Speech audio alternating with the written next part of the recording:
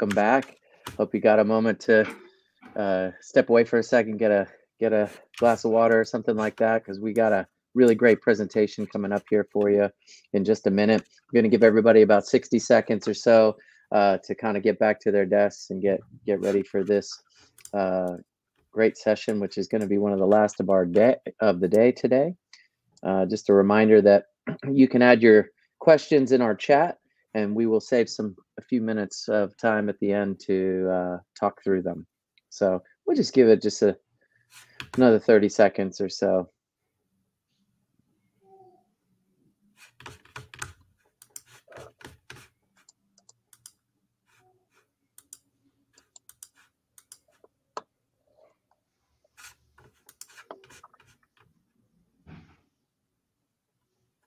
All right, everybody. Well, listen, we're going to go ahead in the sake of time and get going. I'd like to turn it over to Ugo and Vamsi that are going to present to you about connecting the dots, Red Hat Service Interconnect as a modernization enabler. Turn it over to you guys.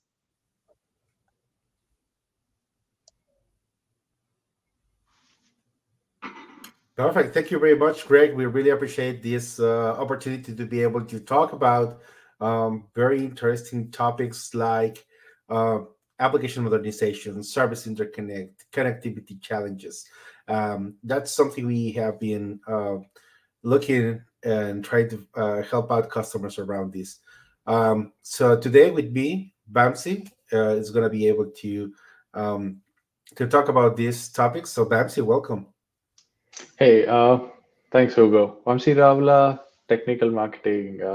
Some of you have been in some of the previous sessions. I was doing a session on API management and service interconnect, but this is a whole new different topic on modernization and how service interconnect will help out. So yeah, for people who are rejoining, welcome back. For people who are joining new, thank you for joining and hope you guys like it. Yeah, and remember that people will be able to see this recording as part of the YouTube channel for Red Hat developers as part of the DevNation event. Well, we really appreciate that you're with us today. Any questions, put it in the chat. We're going to be able to chat with you about these topics, try to answer any of the questions. We'll go over some slides, and we also will want to show you a quick demo on these topics. So yeah, let's get started. And yeah, we're going to be talking about modernization and what is it important right now. We know that there has been a trend and some changes and shifts on the way we have been developing applications in the last couple of years. Now it's almost 2 decades since microservices slammed the door and get into, as well as then Kubernetes came on to play, and now it's containers and modern application development that we're covering today, right? But if you're not like a brand new company, if you are already, you already have a set of assets in your organization that you need to, move forward, being able to get the most of these new paradigms and being able to get the benefits of the scale of economy, how you can, get into that journey. There are different kind of strategies, right? The first one, you can do lift and shift. You can just start to move your application from one platform to another, do some kind of refactoring, or being able to start to extend your current applications and augment through different layers. We call anti-corruption layers, facades, as well as the capabilities of your microservices that help you out to easily move the parts that are more important for your business.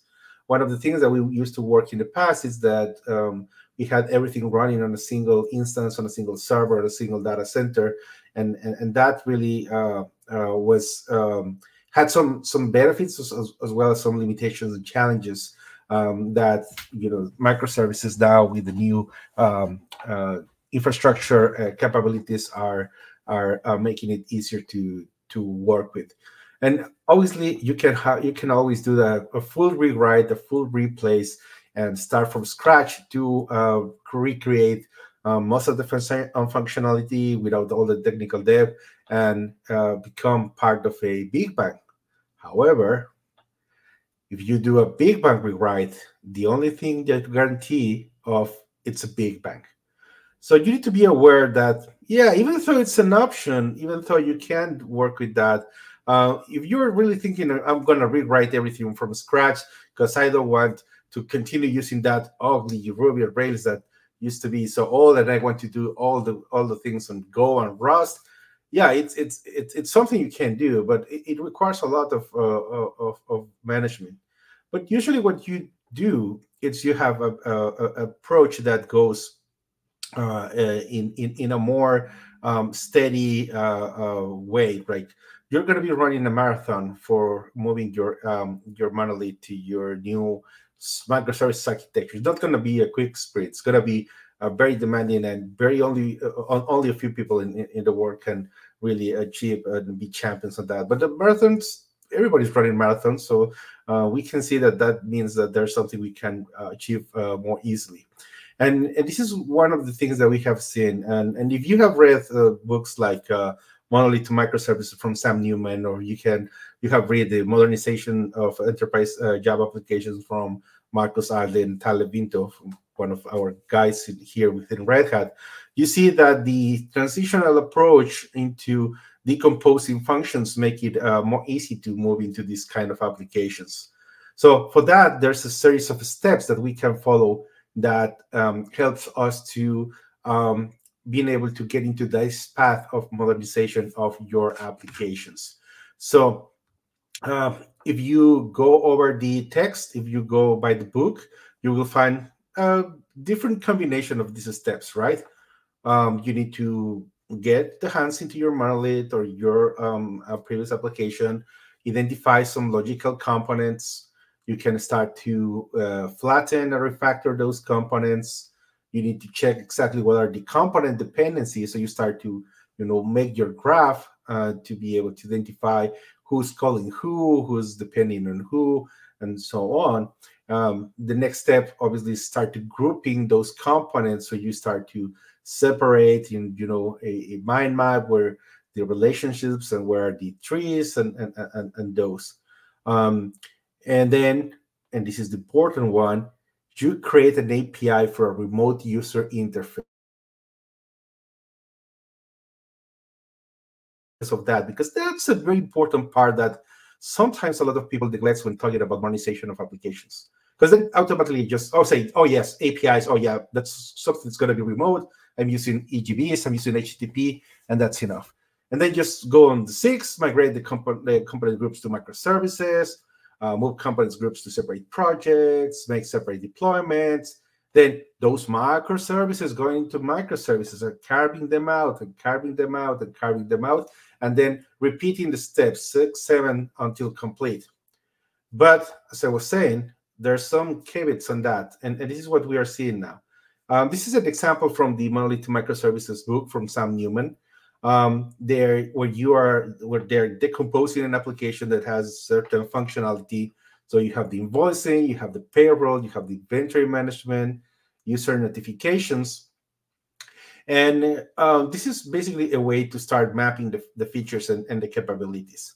And one of the interesting points here, and this is the one in red in the diagram, it's the calls that we want to intercept inside the monolith. So basically, it could be just, sockets or memory calls or, something that we used to do within the same deployment or the same service.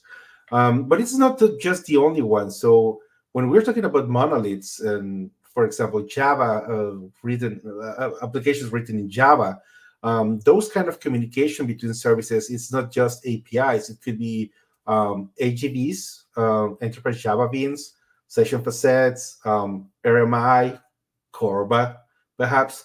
And it is not just REST and SOAP. There are different other protocols that were available there. And when we start to strip down, or when we start to carving out all those feature functionalities, we might need to still be able to reuse some of those connections and being able to establish a way to interact within those services.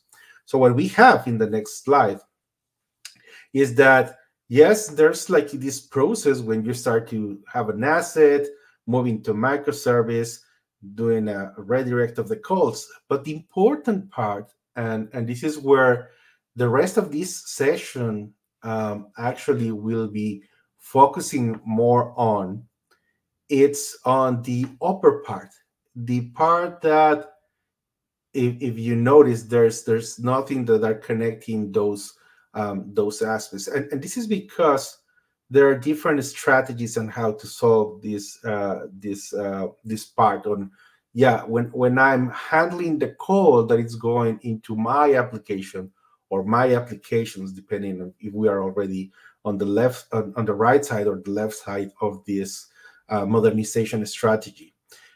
Yes, most of the modernization approaches that you will hear or that you have heard about in the past, where we have a lot of great tooling within Red Hat, like migration toolkit for applications, as well as other capabilities and the books and everything, goes mostly on the features and the code and the functionality, the domains, etc. But the connectivity part, it's something, as I was saying, the step 4 that we were reading in the past.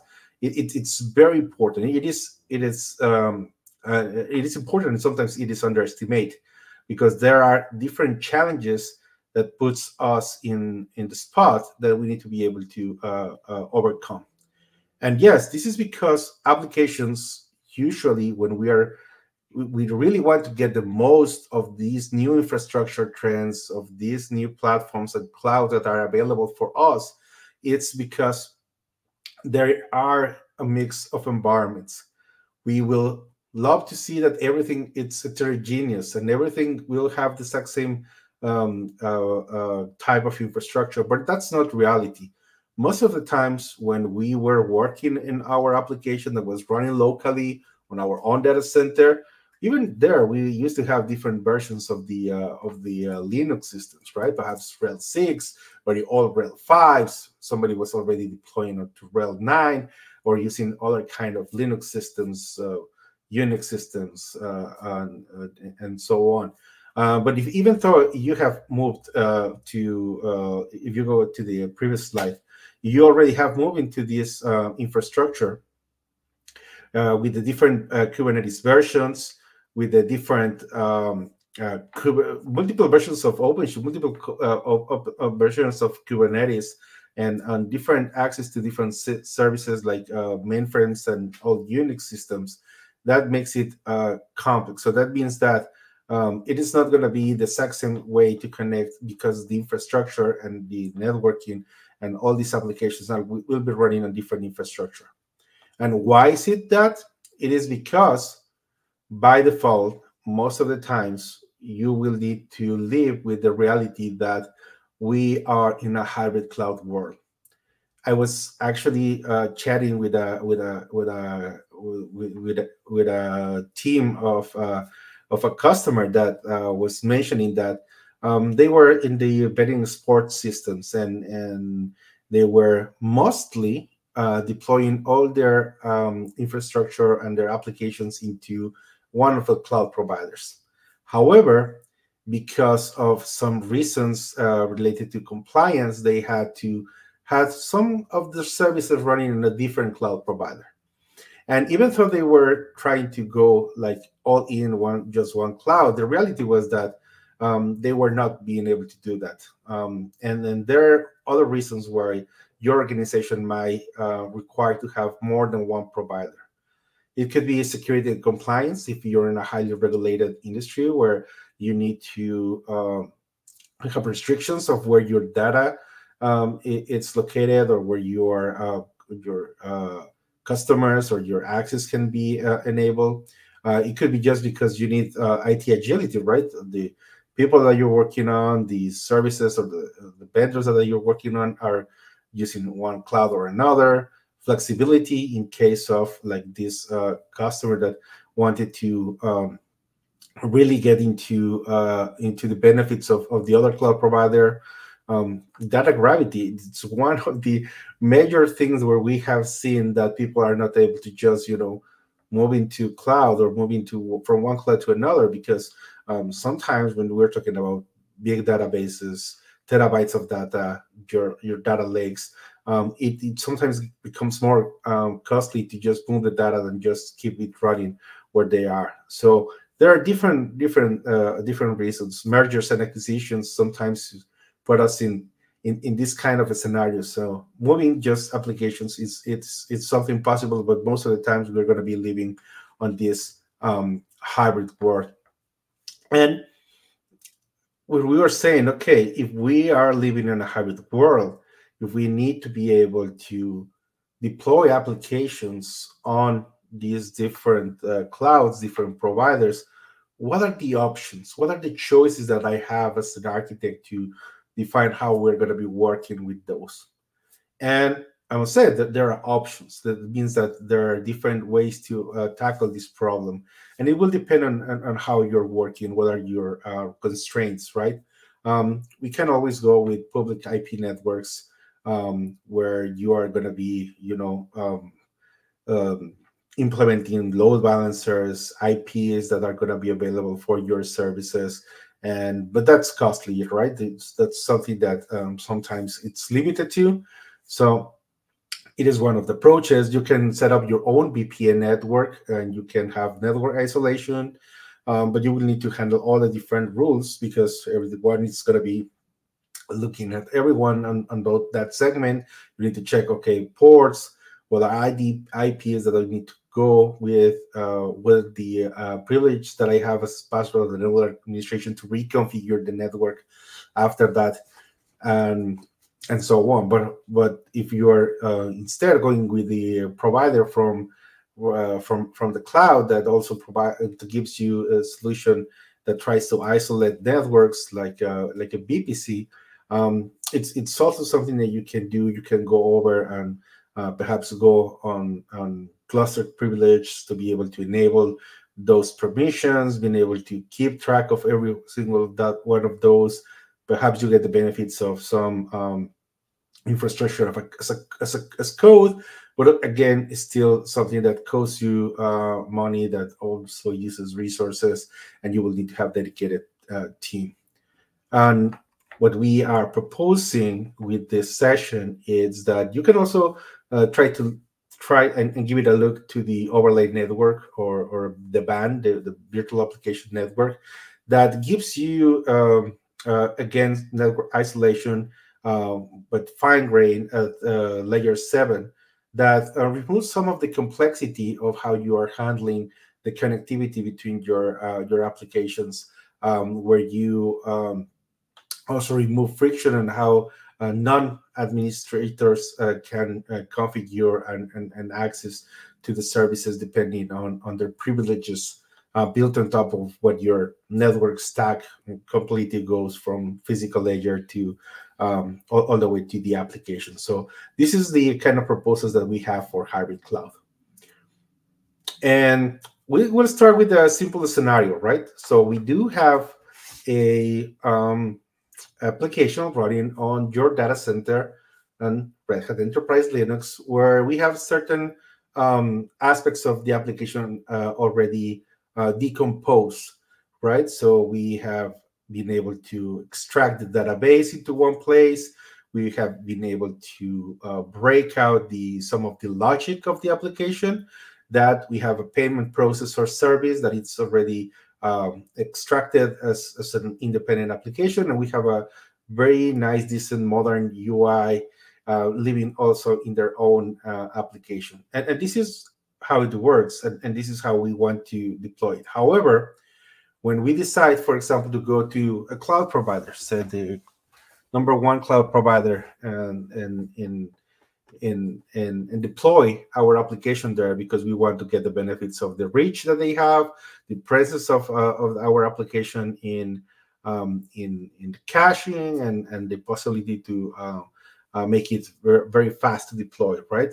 However, because of restrictions, as we mentioned on the data that we can move into the cloud, or because of the way that we are working and handling our services right now, and the budget, we need to keep some of those in the data center. So if we want to connect both clouds of being able for the UI to be able to access information in the database as well as information in the payment service. One of the usual approaches is, for example, exposing APIs, right?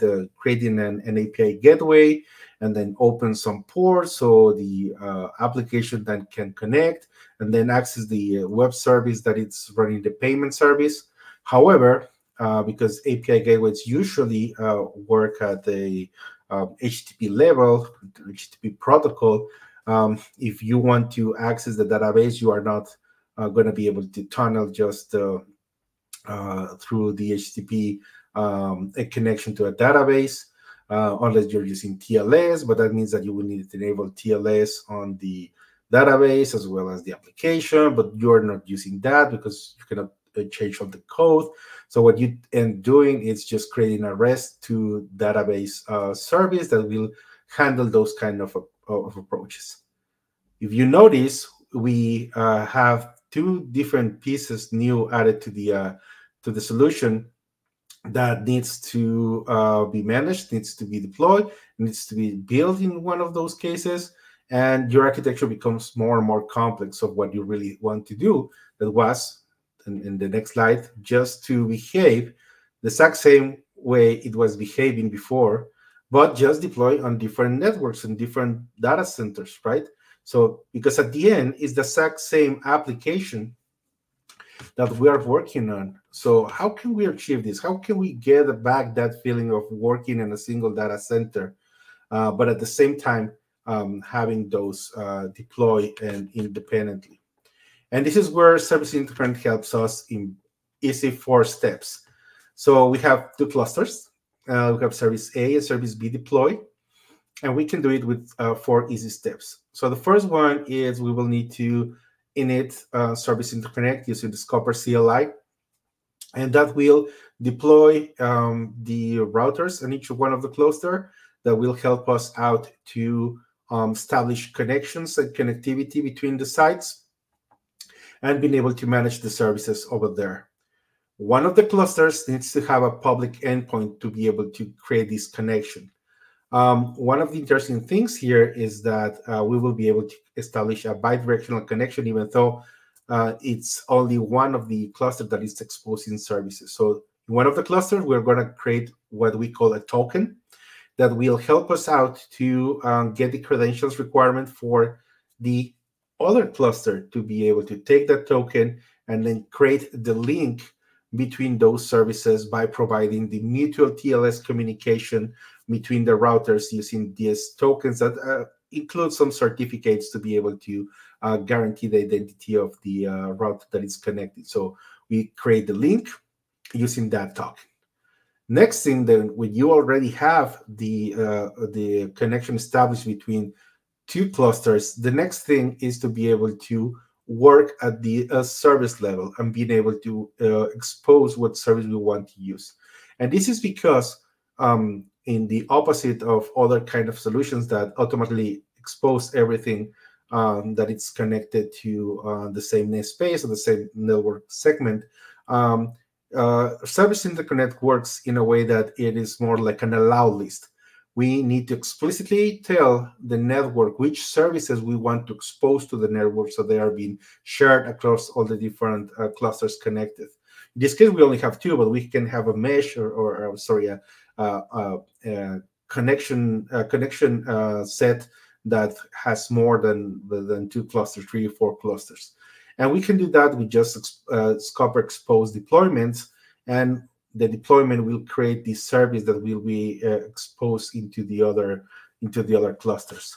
So the next step is for Bamsi to show us how all this works in real code. Bamsi, are you ready?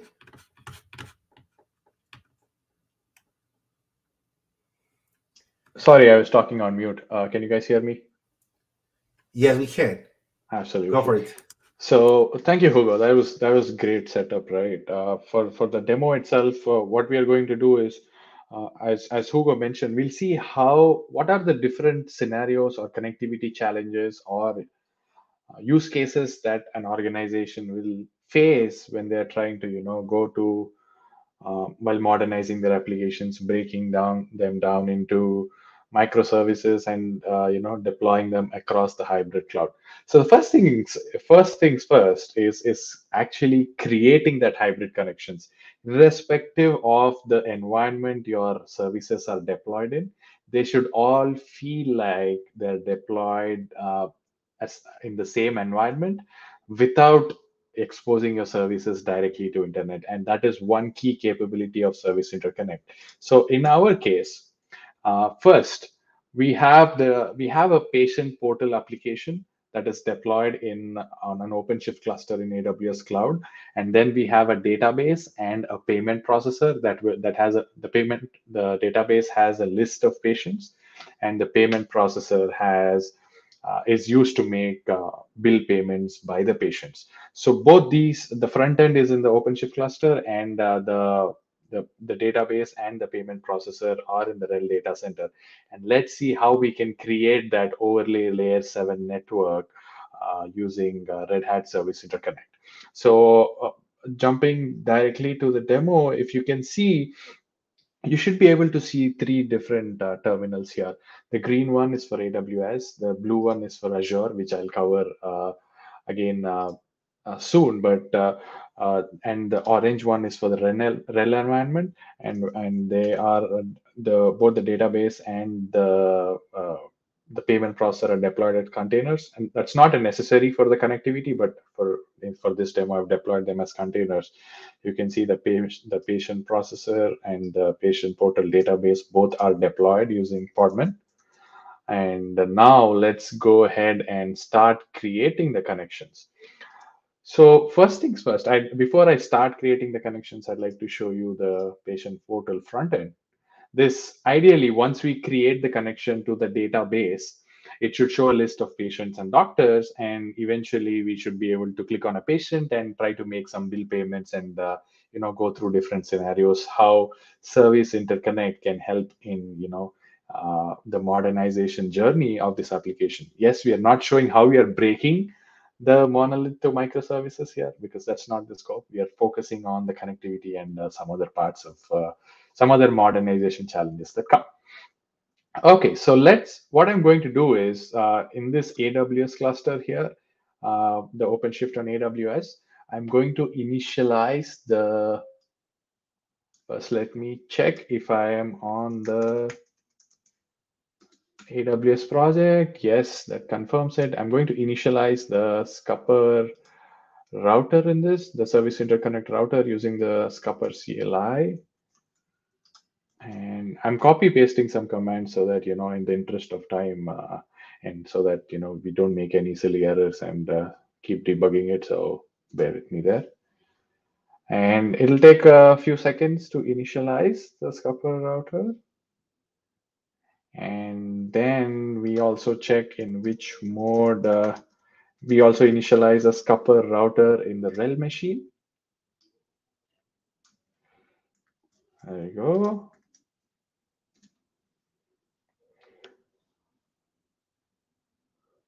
And let's wait for it. It should initialize. And I think it takes a couple of a minute or so sometimes due to connectivity, but let's wait for a second or two. Let's see. Yes, Copper is installed in the lab user on the RHEL machine. And now let's go ahead and create the token, right? The most important thing is to go, as Hugo mentioned in his slides, that we have to create a token in order and exchange that token so that we can create the connectivity between the routers. So I'm going ahead and creating the token. That token again takes a few seconds to create. And once we have the token, let me go ahead and display the token. I'll concatenate the token, and what we'll do is I'll create a file directly on the RHEL VM and copy the token. I mean, that's our mechanism to transfer for this demo. but I'm copying the token, and I'll go ahead and create the same token on my virtual machine. Let me go ahead and copy the token again. Copy, and that should be it. Now, hopefully we didn't make any errors while copying the token.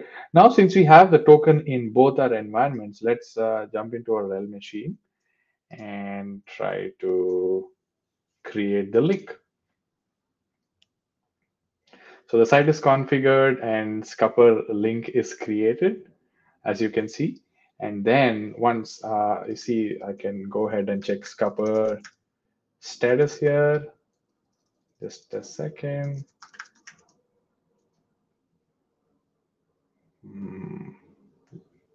In these commands, I think there's some network issue at my home, but they should be pretty instant. So let's go ahead and check if the connectivity is established.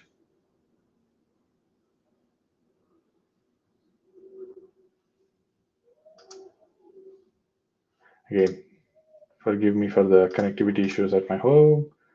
Let's forget that. We can actually see Scupper link status here, and that should work. Scupper link status. Yeah. So Scupper link status, AWS to VM is connected, and that's how we know that we have established the connection. So once we have the links established, let's go ahead and expose. As we learned earlier, you have to explicitly expose each service to be available on this layer 7 network using Service Interconnect. All the services by default are not exposed.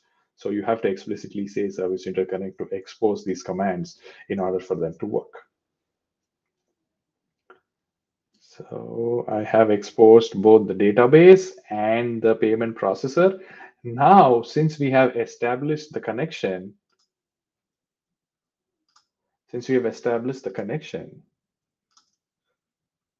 oh gosh, there you go. I think there's some connectivity issues again. Let me go and check my incognito if it's caching something.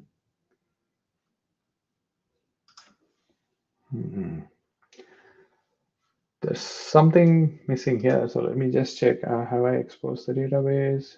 Connection, yes. Scupper link status.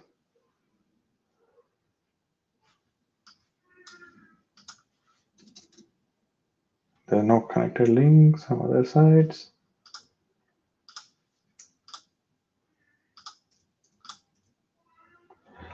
Okay, let me just tear down the network quickly so that we can, establish the connections again. There seems to be some glitch in my network or some glitch in my configurations. So let me quickly again create, all these connections, right? Let me first initialize the Scupper router in AWS. And let me initialize the router again here. Good. That is initialized. And let me go ahead and create the token.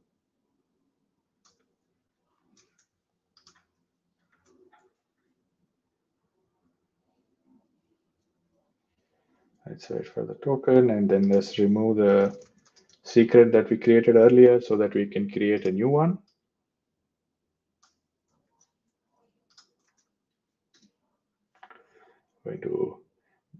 There might be an issue in me copying the token correctly previously, so that might be another issue that you want to look out for. So I'm still going ahead and creating it. And let us go ahead and create and expose. I'm doing all the steps together so that we don't waste time here. So let's go ahead and create and expose. And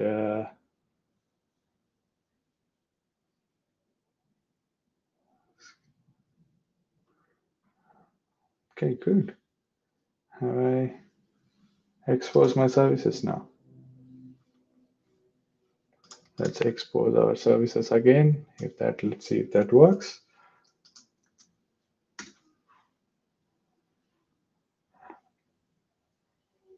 Okay. Oh, Sorry, my bad. I forgot to create a corresponding virtual services in the AWS environment, and that's why we are not able to see our database and the payment processor. So each time when you are especially connecting from a Podman site on RHEL to your AWS machine, you have to create a corresponding virtual services on AWS for the connections to show up. Now, hopefully there you go.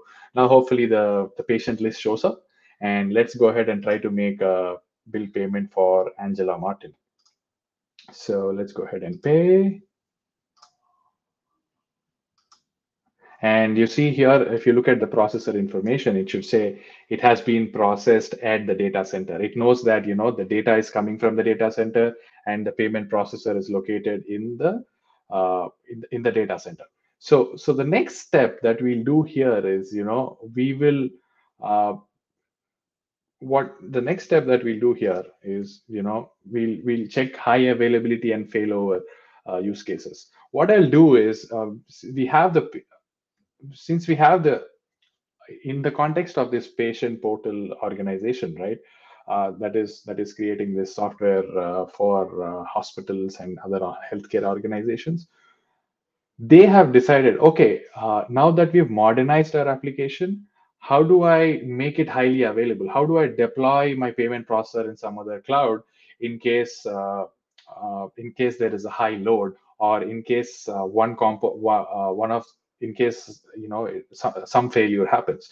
So first, I'm going to show you a load balancing scenario. So what we'll do is, as you can see here, I'll show you an Azure cluster where we have deployed our patient portal payment processor. And I've logged into the Azure cluster here using the blue tab. And I will go ahead and first, create a token on our AWS cluster. So basically, I'm going to establish this connection that you see here. Let me get a pointer.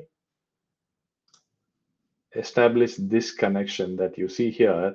Now we are going to achieve those steps. So I'm going to create again a token in our AWS cluster. We already have a router created, so let's go ahead and create the token.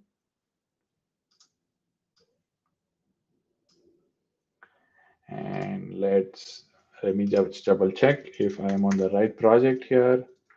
I'll see project. Yes, it's on Azure project, so it's on the Azure cluster. And let's initialize the router here on our Azure cluster, the Red Hat Service Interconnect router. And there you go, the router is there. And let's go ahead and create the link between AWS and Azure, right?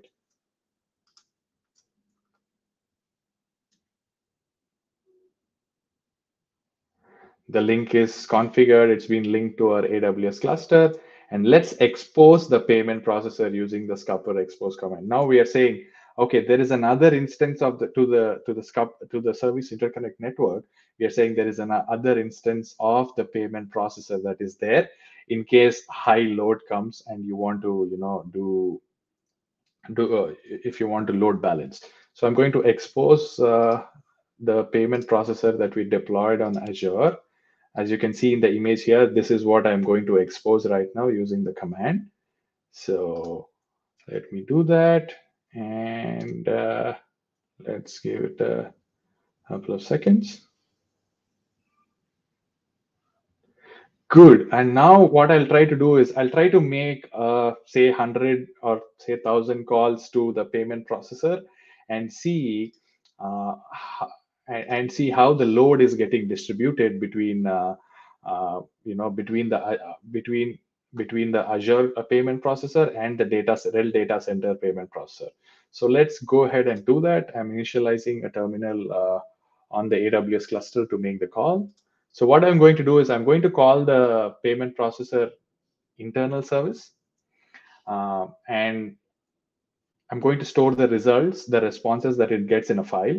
And in the file, I'm going to see how many times it got a response from the Azure cluster and how many times it got a response from the data center. So let's give it one more minute or say 30 seconds for the terminal to load here. We'll use this terminal to make the call. So to test the load balancing scenario. Now that we have, as you can see in the slides, we have a replica of the payment processor in Azure Cloud, and it should ideally get distributed. So still waiting on the terminal here. Give it a minute. It usually, I mean, sometimes it takes a couple of minutes. Usually should be a minute or so, but sometimes it just takes a couple of minutes. Let's give it that time. Come on, terminal.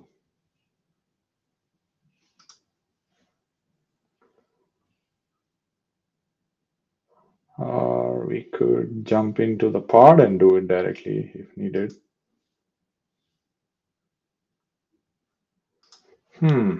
This terminal is testing my patience now. There you go. Okay, now let's check OC project. OC project.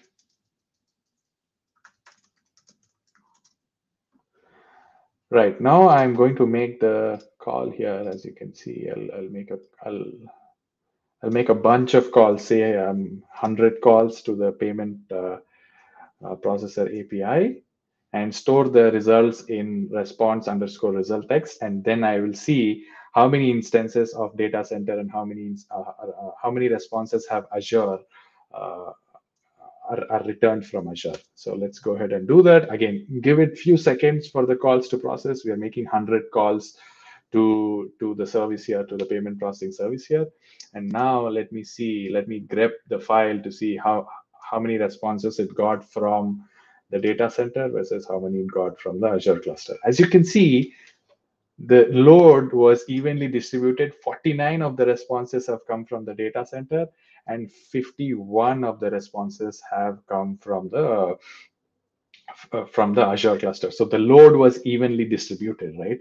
And that's what Service Interconnect does. As soon as it sees a new service a replica of the same service in a different environment, and if it's a part of the network, it will distribute the load in case one of the thing is not able to take it.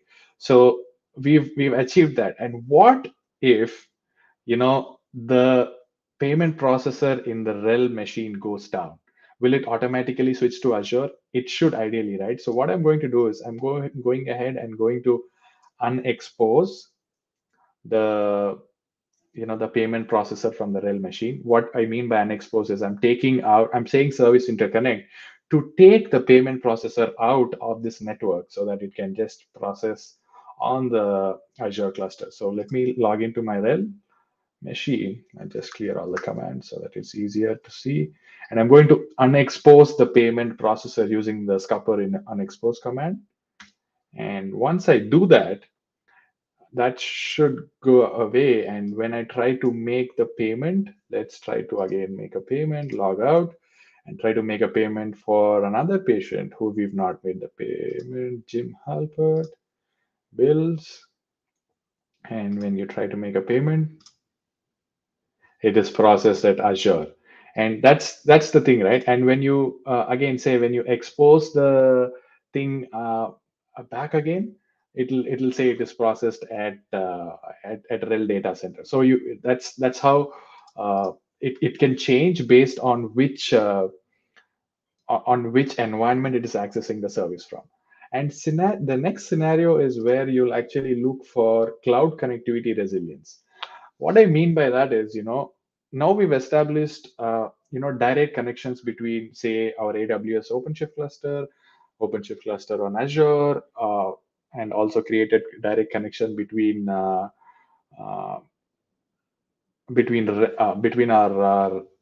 RHEL machine and Azure cluster. So what if the direct connections break? For example, the network between two clouds goes down. And say, for example, the connection between AWS and Azure goes down. What would happen?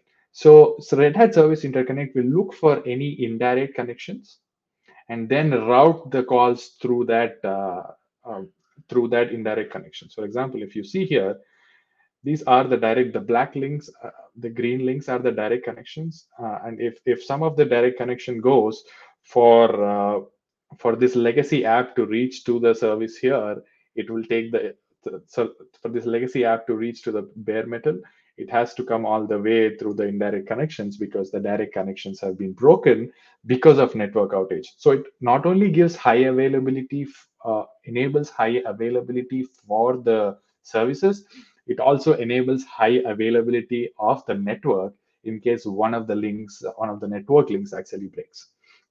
So in our case, we already have a direct connection between Azure and AWS.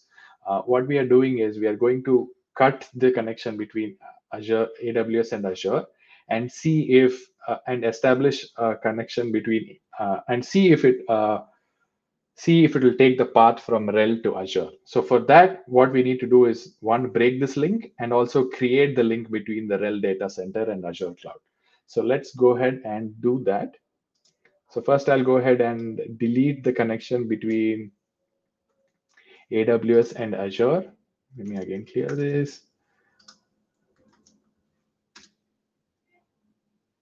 The link from AWS to Azure has been removed. And then I will go ahead and create a token for establishing a connection between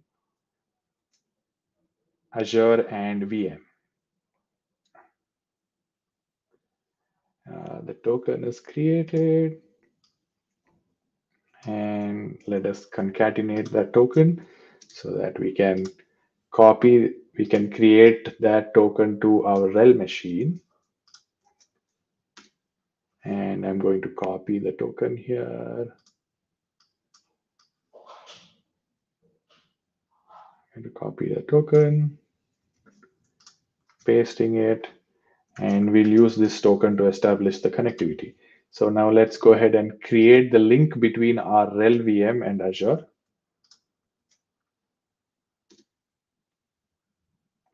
Fantastic. So what we've done here is we have removed this connection and we've established this connection. Now we have to check if, instead of looking for a direct connection between AWS and Azure, the front end can actually realize that the link is broken here and can take this alternative path.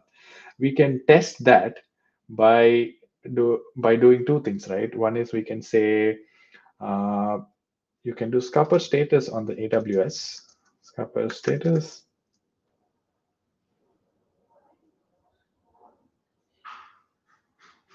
And see, it has, if you can read it, scupper is enabled for namespace AWS. It is connected to two other sides, one indirectly. So it already knows that it has an indirect connection with Azure. So we can also confirm that by making, say, a payment for, let's pick a patient, right? Kevin Malone in our case. And let's go ahead and make the payment. You see, payment processed at Azure. If the link was removed, we would have not been able to make the payment. And this is payment processed at Azure because it realized that there is an alternative path, and it can take that path to establish the connections. So that kind of brings us to the end of the demo session. I'd like to summarize the capabilities of Service Interconnect that we used here. It's application focused connectivity. You can virtually connect to services on any platform, make TCP calls or HTTP calls locally without the use of complex VPNs. The connections between the routers that are key for establishing the connectivity are encrypted using mutual TLS, and it abstracts the application layer. It makes your networks portable. It is agnostic of your environments, IP versions, and it enables portability of your applications without taking away the by abstracting out the complexities of the underlying networks. And as I mentioned, it is a layer 7. Since it uses layer 7 addressing, it is not IP. Instead of routing IP packets, it uses application addresses, and